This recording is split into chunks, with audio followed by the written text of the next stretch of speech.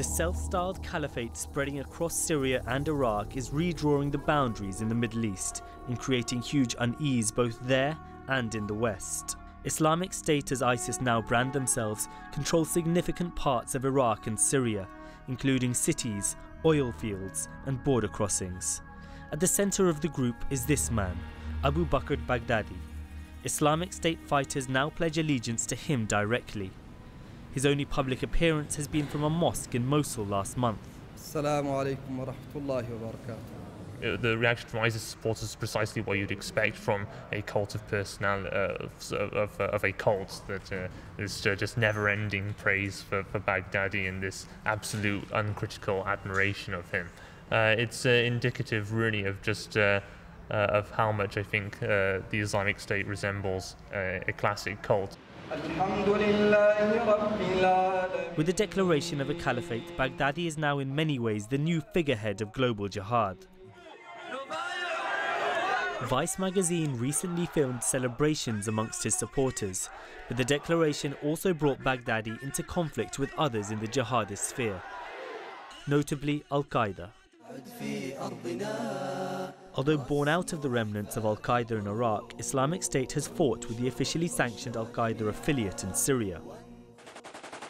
Just like Baghdadi, the founder of the Islamic State's predecessor in Iraq, this man, Abu Musab Zarqawi, had a tense relationship with Al-Qaeda. He was famed for indiscriminate bombings and videoing beheadings of his captives, tactics Al-Qaeda criticised for being too extreme.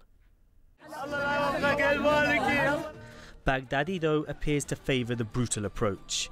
These pictures are of captured Iraqi Shia soldiers before they were massacred.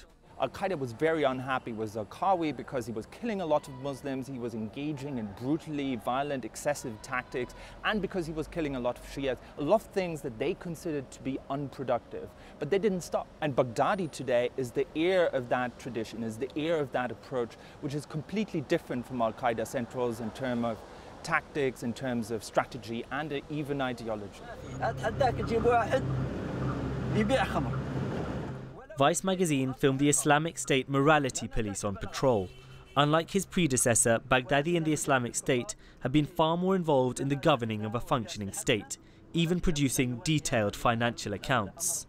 I think for ISIS to be able to control territory in two different countries with a large number of fighters requires a very high degree of organisational sophistication, and their record keeping is part of that. Al-Qaeda kept records as well, but for ISIS to do it on the scale they've done with the precision they've done certainly suggests a level of sophistication and meticulousness that is very impressive. The test now for Baghdadi and the Islamic State is whether alongside their military gains they can keep hold of their territories without alienating the populations underneath their control.